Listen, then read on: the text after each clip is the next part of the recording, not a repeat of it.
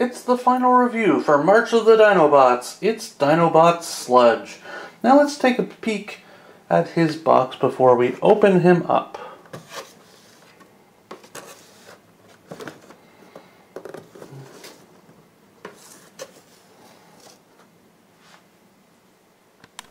And here's Sludge in robot mode. As you can see, he comes with his G1-esque gun and is very G1-esque in stature. And it's very nice to see.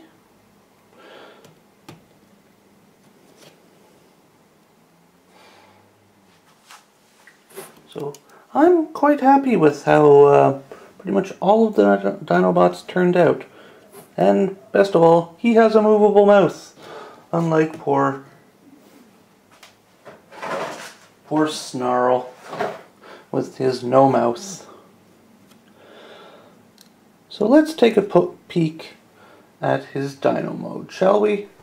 And here's Sludge in his dinosaur mode, which again, very G1-esque, but very short. It just doesn't feel like he has a lot of substance here. There's just not much to him, and that's kind of sad. But one of the cool things is you can attach his gun to his side. You can attach two guns to him, and then he becomes a Dino Rider. And if you don't like that, then you're not cool. That's just a lot of fun. So let's take a peek now at his combiner leg mode. And here is Sludge in his foot mode for Volcanicus. Let's take a peek. And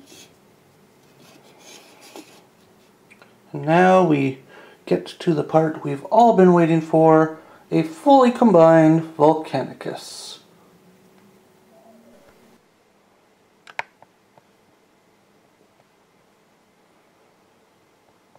And there he is, Volcanicus, in his Dinobot Combiner glory.